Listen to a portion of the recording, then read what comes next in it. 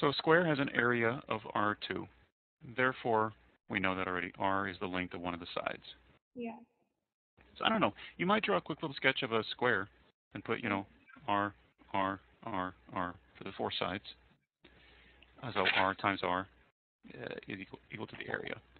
Okay, an equilateral triangle. What do you know, or do you want to review this? What do we know about an equilateral triangle? All the sides are equal. Okay, that's from Latin. Equa meaning equal, has nothing to do with horses, and lateral meaning sides. Mm-hmm. Now, what would be the measure of a horse-sided triangle? That's a trick question. There is no. Could be What? 15 hands. It could be 14 hands. If you had an equilateral triangle, Oh, nothing. no, then it would be like 12 hands or 15 hands or 13 hands times 2 divided by 3. I don't know. We don't know. But an equilateral triangle, we do know all three sides are equal. We know that all three angles are equal also, but I don't think that's going to come into play in this Yeah. question. So all three sides are equal. So a perimeter of E, and again, clarify this for yourself. Just set this out sort of like a parts list. If you get a piece of if you get a piece of nice unassembled Swedish furniture, Yeah. what's it start out with? It starts out with a parts list. You have 16 of these screws and 4 of these sides and 6 of these sides, and half of them were made by East German convict labor, but we don't tell people that anymore. Okay, so you draw your little square, and beneath that, Mm. side is equal to R. Draw a triangle. Perimeter is equal to E. Therefore, each side of that triangle is equal to E divided by 3. Yeah. I drew that down there, like kind of. Okay, yeah. Um, and then if R is the perimeter of the square, okay, that's lowercase r. So uppercase R is the length of one side of the square. I wish they wouldn't use capital R and lowercase r, but you're going to have to deal with it. Okay. Mm. So if R is the perimeter of the square, then how do you equate that piece of information with the information above about the area of the square and the length of the side?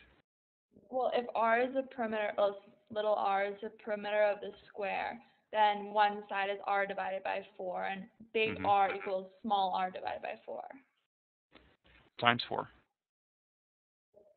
Isn't it times 4?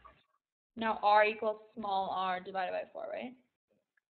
If Oh, little yeah, r yeah, is, yeah, yeah, yeah, yeah, yeah. Okay, so, yeah, see, that right there is reverse. I mean, why would you make capital R be a smaller value than lowercase r? yeah, Just to throw off old people like me.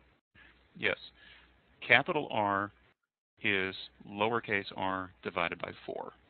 yeah, Okay, E is a side of the triangle, and so E, little e times 3, little e is equal to, e divided by uh, yeah, big E divided by 3.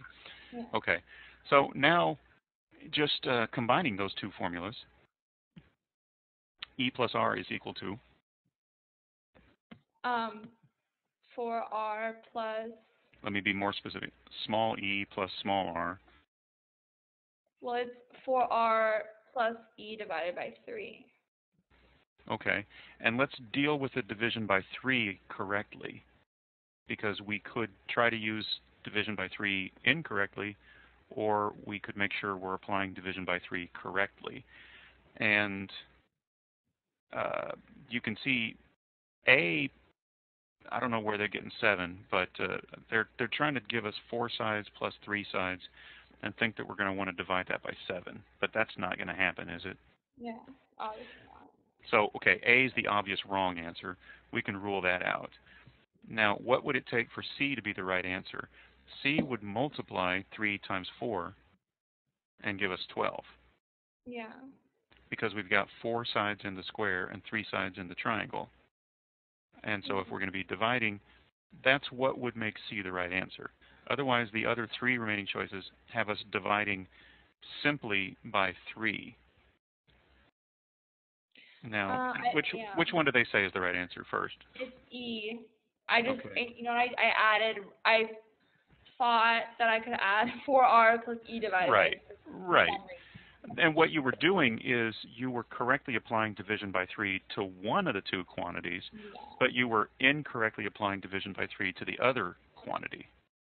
Yeah, exactly. And so to account for that properly, you had to, what, triple the r value before you could divide it by 3 Yeah. in order to carry out division by 3, which is what you wanted to do in the first place. Yeah, exactly. Okay. So that one was just a matter of keeping an eye on them and making sure that Yeah. they, were honest. And you see that now, obviously. Yeah, I But see it. more usefully is like you can see the answer that you could rule out. I mean, definitely you could rule out A because that has division by 7. Yeah. Okay. You could look at C. Well, C is incorrectly trying to put in.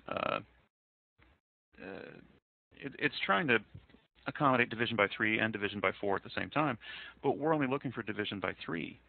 So Yeah, C is wrong because our answer needs to involve division by 3. And now we look at 3 different approaches, B, D, or E, that divide by 3.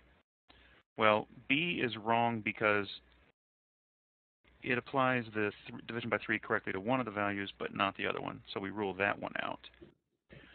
And now D or E, one of these two must be right. We can see, okay, now here they're taking into account multiplying the other value. They just multiplied the wrong value in D. Yeah. And E was the correct one.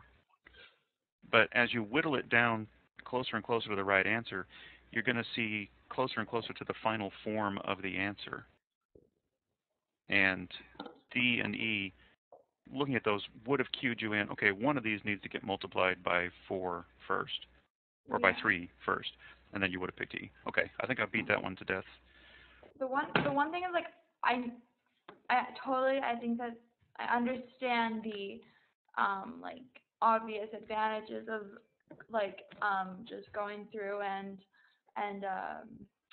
like disproving or like excluding. going through it and like excluding like the different ones. But sometimes then I'm like, then I sometimes end up excluding like all of them. Okay, at that I get point, like too much into like the like groove of excluding, and then somehow and so that's a good point. Okay, at that point you still haven't made a mistake because you haven't input your answer yet. If you end up excluding them all, then you get a chance to say, okay, wait a minute, I got a little bit too overzealous there. Let me go back and see where I might have gone wrong. And then you take a second look at things and say, was I too hasty in ruling one of these out?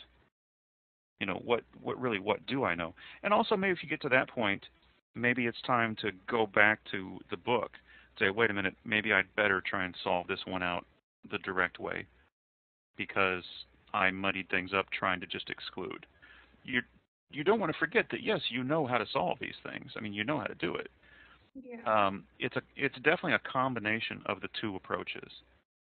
I mean, the first straight approach is solving this directly, and for that, you want to translate their words into variables and equal and plus and minus that you can put down as, rules. And they would lead you to solving it, the conventional way. Then your alternative approach is to start ruling out wrong answers. For any one given question, your method is going to be some combination of the two. Yeah. Sometimes you're going to solve it in like 2 seconds, like that 1/4 question. Yeah. And then it's just before you press that answer button, you just want to at least really quickly rule out the other answers for, whatever reason. Yeah. But, don't forget about your regular conventional problem-solving techniques as well. They're just as useful as they ever were. I'm just saying use them in conjunction with the other approach. Yeah. And, like I said, if you go too far with eliminating answers, then your best bet may be, okay, I'm going to do this one old school. I'm just going to solve this one straight out because obviously I fell for one of their tricks, somewhere when I was excluding. That's also, I mean, that's your second chance at still maintaining perspective on the question. Mm. Because if you lose perspective crossing things out too quickly, you still have the clear perspective of solving it as a math problem.